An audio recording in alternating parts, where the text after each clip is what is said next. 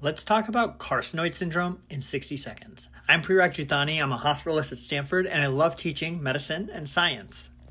So the fundamental basis of this disease is that there is a tumor that is producing serotonin, bradykinin, and/or histamine. All three of these molecules go around your body and cause a lot of different effects. However, all of these molecules are usually degraded in the liver, and so the only way you can actually have an effect from carcinoid syndrome is if you have involvement of the liver at some point.